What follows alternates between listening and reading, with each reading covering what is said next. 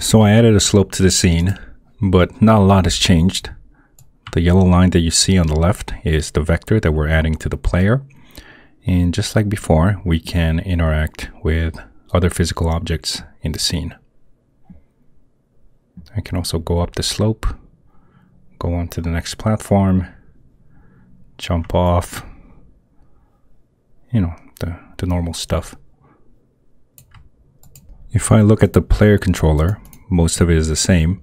So in the fixed update, we still have the rotation, getting the walk direction, and walking towards your target. One big difference is canceling vertical velocity. And if I look at the function where we're getting the walk direction, we use something called project on plane. If you look at one of Unity's default templates, they also use this function. So let's say you have a plane that looks like this. And if your target walk direction is going this way, by projecting this vector on a plane, you might have a new vector that looks like this with the exact same amount of magnitude, except the direction is based on the normal of the plane. So back in Unity, if I go down the slope, you see that vector changing according to the platform you're on.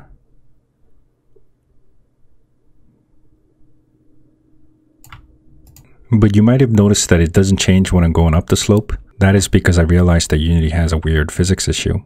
To show you this, I'm going to go back to the code and get rid of the line where I'm manually canceling the upward force.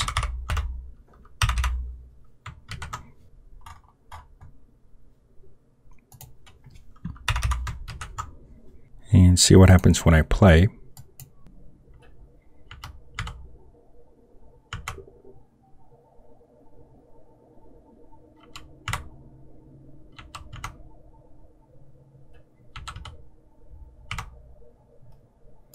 It seems like when I add this force, the player goes way up and forward just a little bit. I don't know why it's like that, but I have to compensate. So back in the code, the parts where I cancel velocity and go straight forward instead of diagonally up, those two parts will make sure that the player remains on the ground. So if I play again, things will be better.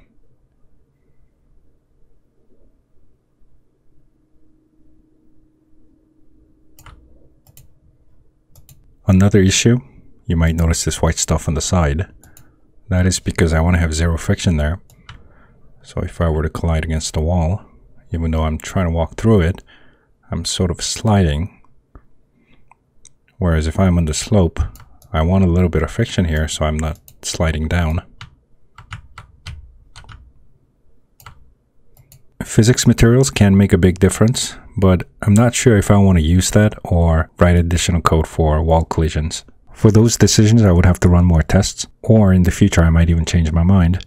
But anyways, another major issue that you might run into is the gravity, because Unity gravity isn't exactly like gravity. You sort of float off when you're not grounded, and you can sort of float off and come back to the platform.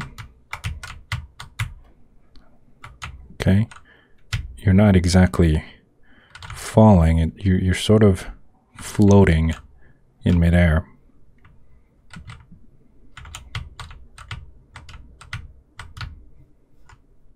So these things I would have to play around with the settings, run more experiments, and possibly have additional code. For this video, I'm happy with the very basic stuff, the slope and the platform, and I'll add more details as I go on. Okay, so that's it for this video. Thanks for watching.